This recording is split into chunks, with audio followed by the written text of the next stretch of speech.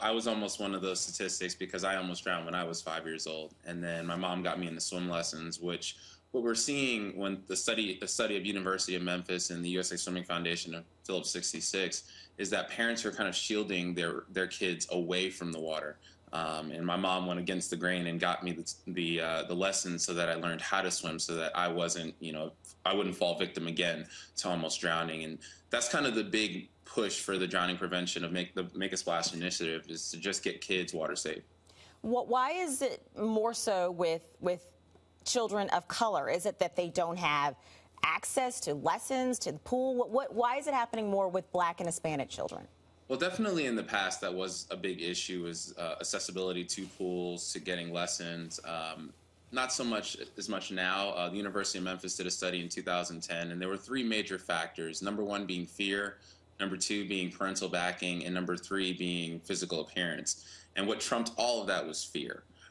Children themselves either had fear from situations like my own where I almost drowned, or parents are projecting their own fears onto their children, and they think of water almost like fire, hot, stay away, dangerous, instead of giving them the swim lessons. I mean, it's a big problem in the U.S., but there is a solution in the swim lessons. Okay, and let's talk about these lessons. I think parents may first think, I can't afford lessons. I'm trying to make it day to day as it is, or either I don't even have time to get them to lessons. Let's talk about how to make this a priority.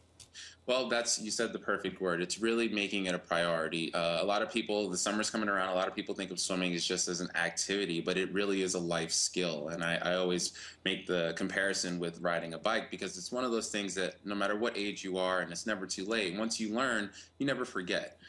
So we need to change that whole focus of just thinking of it as an activity, and also change it into it being a life skill that we need to equip our children with. It's a big problem. We can definitely change it. And, the Make a Splash initiative, created by USA Swimming Foundation and Phillips 66, is really taking that first step. I've been working with them for the past 4 years, and we've reached over 1 million kids, 1.2 to be exact. So we're taking the first step, and like I said, it's just making that switch of that, viewing it as not just an activity but a priority.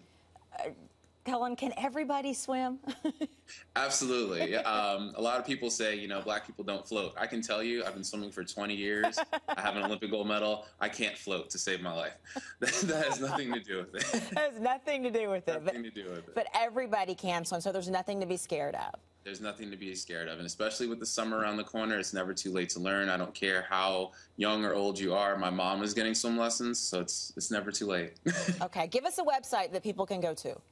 The best way to sign up for Make a Splash is to go to makeasplash.org, and you can sign up your child or another child that you know, and get swim lessons. Thanks to Phillips 66 and USA Swimming Foundation, it's very easy.